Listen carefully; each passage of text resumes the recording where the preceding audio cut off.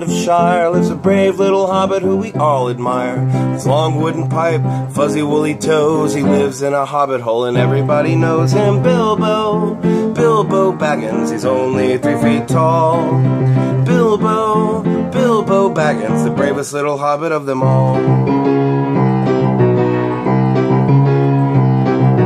Hobbits are a peace-loving folk, you know. They're never in a hurry and they take things slow. They don't like to travel away from home. They just like to eat and be left alone. But one day Bilbo was asked to go on a big adventure to the caves below, to help some dwarves get back their gold, stolen by a dragon in the days of old. Bilbo, Bilbo Baggins, he's only 3 feet tall.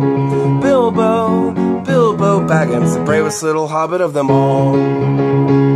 Well, he fought with the goblins, he battled a troll, he riddled with Gollum, a magic ring he stole. He was chased by wolves, lost in the forest, escaped in a barrel from the Elf King's halls. Bilbo, Bilbo Baggins, the bravest little hobbit of them all. Now he's back in the land of Shire, that brave little hobbit that we all admire, just sitting on a treasure of silver and gold, puffing on his pipe in his hobbit hole. Bilbo, Bilbo Baggins, he's only 3 feet tall.